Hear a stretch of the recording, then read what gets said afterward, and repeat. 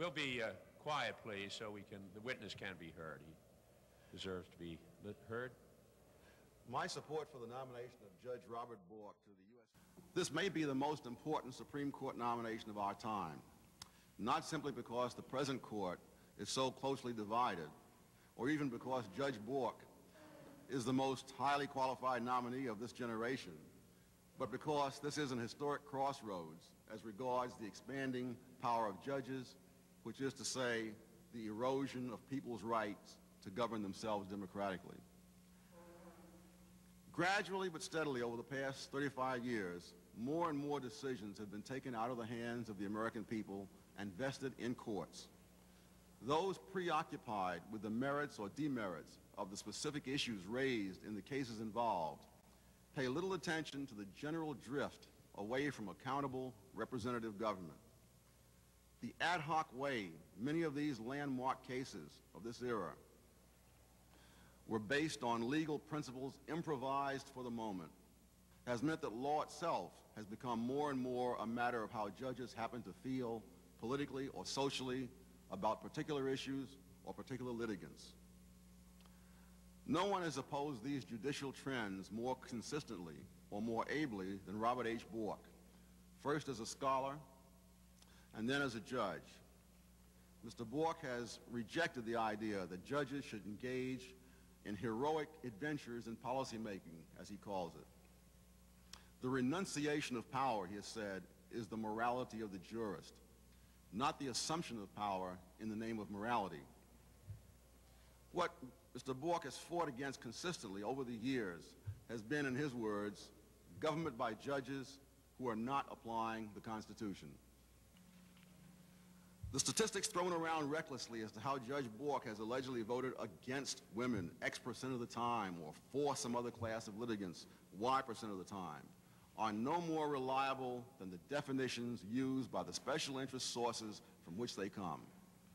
Arbitrary definitions are no less arbitrary when they are expressed in numbers rather than words. Taking these box scores seriously reflects either a dangerously naive gullibility about statistics or an even more dangerously cynical view of the truth. The same kind of box score approach has been used against Judge Bork in the racial area, except that all the things Mr. Bork has done to advance the civil rights of blacks and Asians are either ignored or played down, while every legal question he has raised about any portion of any civil rights law or court decision has been automatically defined by his critics as being anti-civil rights or anti-black. Obviously, I wouldn't be here if I believed any of that. Civil rights need to be understood not simply as a special benefit to minorities, but as something essential to everyone. Civil rights define a civilized and humane society. State-imposed discrimination was central to the racial oppression of blacks during the Jim Crow era in the South. Judge Bork opposed this central focus of racial discrimination from Brown v. Board in the 1950s to Washington v. Davis in the 1970s to his work on the Court of Appeals in the 1980s. His criticisms of particular parts of particular laws and court decisions have often been in terms of the extension of constitutional rules from the government to private individuals and non-governmental organizations. These serious legal questions are by no means confined to Judge Bork. The law journals and law books have been full of controversies for decades over so-called state action. It was precisely this principle which many raised in the restrictive covenant cases, which are not simply cases about whether you are for or against housing discrimination. Demagoguery on this point is especially uncalled for, since no one, as far as I've been able to tell, has ever seriously advanced any evidence that Shelley v. Kramer or Reitman versus Mulkey made any discernible difference in racial housing patterns. The question is whether political symbolism was enough reason to justify trying to make the Constitution say something that it did not say. In our preoccupation with specific issues and specific groups, it is easy to forget that all groups stand to lose as Americans when the law is undermined as judicial activism surrounds all laws with a large and growing penumbra of uncertainty. Yeah. You want to summarize your I think I have 10 minutes, was it? I have about a minute, another minute. Fine. No one loses more than the black community when their children are not educated or when judicial undermining of law enforcement makes their streets far more unsafe than they were 40 years ago. Legal principles are not just abstract intellectual matters. They are often far more important to far more people than the specific issues which provoke single-issue organizations to venom and propaganda. If more people will look beyond this propaganda to the enduring principles which should guide the law of the nation, I am sure that more will support the nomination of Robert Bork to the Supreme Court. I don't think that judicial activism has been beneficial to minorities.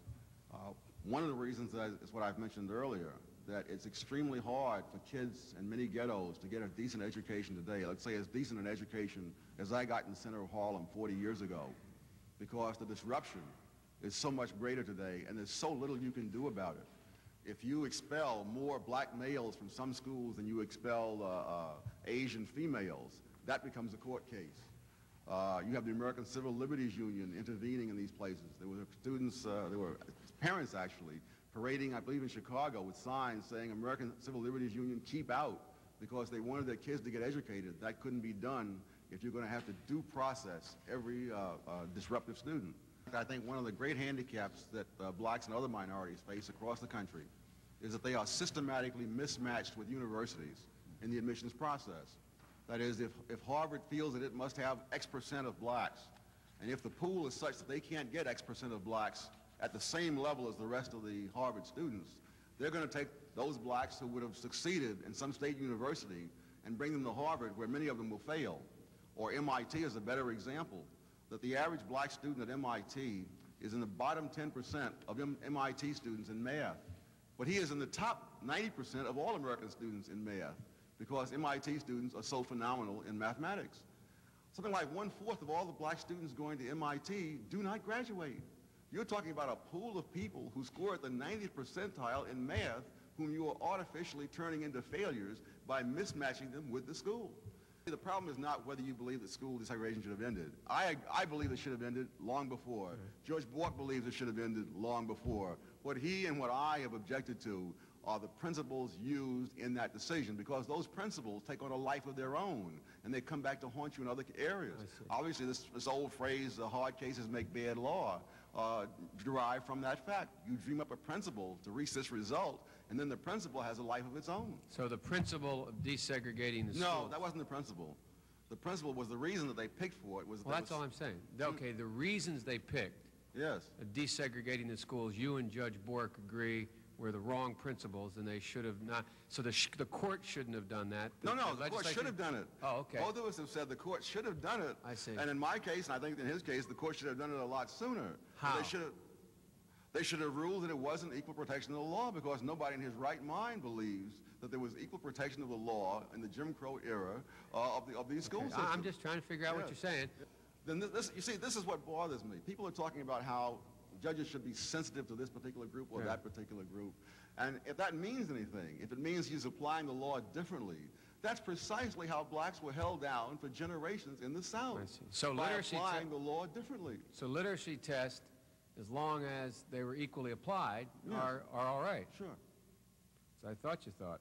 I gather from your comments about MIT and Harvard that you don't think there's enough blacks out there who are qualified to fill the number of vacancies allotted for them in those schools. Is that right? Is that what you're saying? Well, the word qualified really is misleading. I got it. So, but my point is, you believe there are not enough black women and men out there that are the same as white women and men to be able to go through Harvard and MIT. Yes, what you're it's saying. not a question of what I think, it's a factual matter. So factually, you're saying factually there are not enough. Factually, this study's already been done by Clickguard at Harvard, and the figures are all there. Anyone can look them up. Okay, no, I just want to hear from you. I want to know what you're thinking.